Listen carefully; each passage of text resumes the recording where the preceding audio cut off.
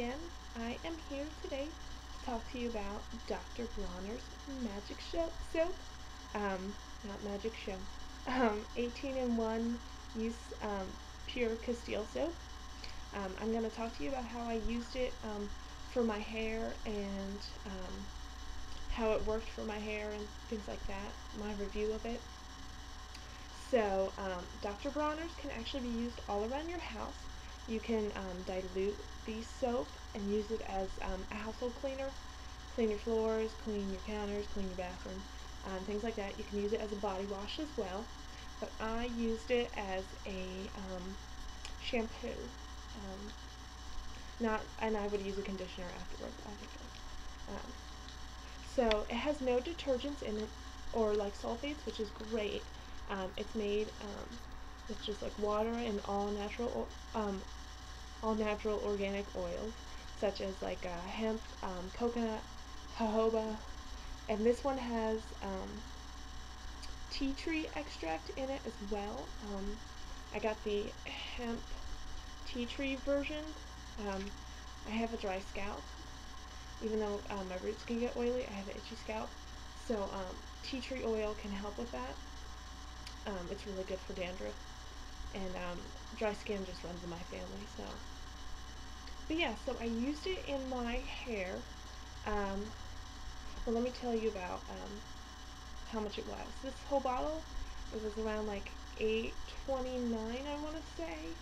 I bought it at a all-natural food store, but then I saw it like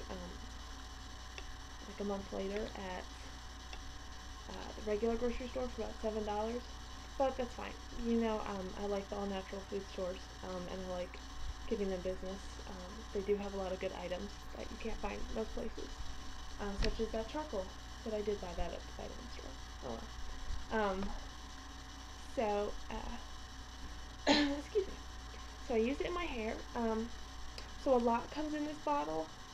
Um, I'm going to be an idiot and not be able to find the size of this bottle, so I'm not even going to bother. So you can dilute it with water. They recommend that.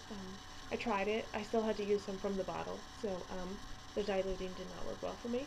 I would either put it in my hand or just like get it all over my head. And if you get it like wet and you just lather it, because it will form a lather and it will spread a bit. That's why it's good to just get it like all around. So, because if you just put it in one area, it's pretty much just gonna lather there. It's not quite as like viscous and slidey as regular shampoo. So, so yeah, so you get a good lather, and then you rinse it out, obviously, and then I use the conditioner afterwards, just because my hair is so dry, and you know, I'm not like a crazy fan about this. I'm really upset because I read a bunch of good reviews about it. Let me just show it some more. And it didn't work as well for me as I had hoped. It kind of left my hair like a little bit grimy and kind of dry.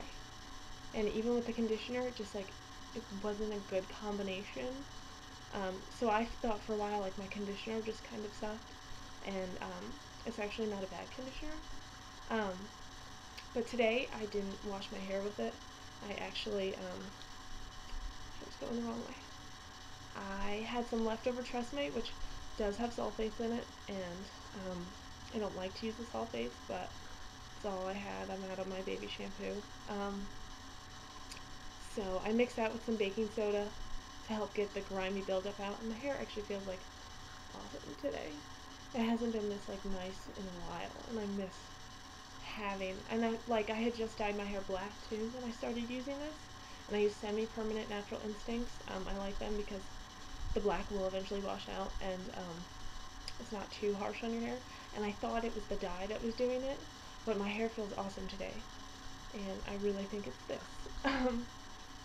So yeah, so I switched back to my Tresemme, or my leftover shampoo today with the baking soda. My hair feels awesome. Put conditioner in it. It's great. I use an organic shea butter curl cream afterwards. My hair is naturally like this. I pretty much just run it through it and then it just dries like this. So I don't diffuse with a blow dryer. I rarely use a blow dryer. It's just when I want to straighten my hair, which takes too long anyway. So, yeah, I'm a little upset. But the good thing is that if you do use it and you like it, I mean, make your own assessments for yourself. But here are some just like helpful reviews because I know everyone looks for them. I do. That's why I feel like there should be more out there. I've had it for like over a month now. It's been a while. Um, maybe I bought it in early May or late April. I don't really remember. Um, but I've used it a bunch of times. I mean, like, I don't wash my hair as much. I wash it like twice a week. Um, but like, I barely use like any, and it's awesome in that sense because, like, when you buy all natural shampoos and conditioners, they are expensive.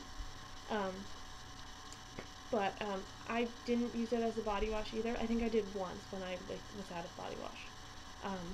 Because I'm that person that just forgets, and even when I go to the store, I forget to pick up more.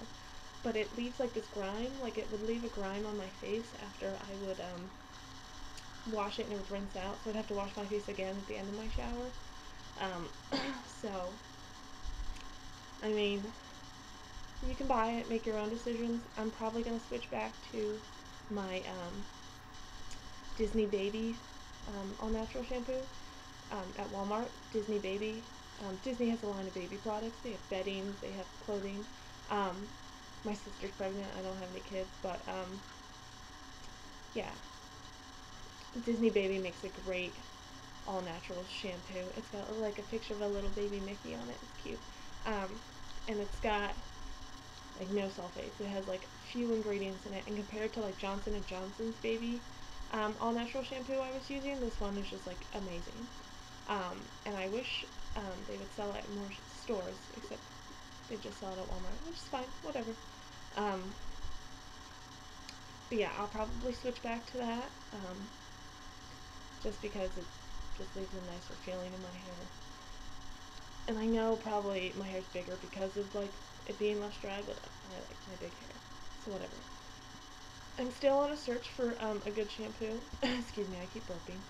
That'll make my hair softer. I know conditioner helps with that. I have a ton of conditioners I use. But so if anyone has any suggestions, please feel free to leave comments about them. I'm not going to spend $20 on Bumble and Bumble, so don't even bother with that one. But yeah, so that's my review. It didn't work as well as I'd hoped. Kind of a bummer, but I have some hippie friends I could probably pawn this off on. So, but yeah, that's it. Bye bye.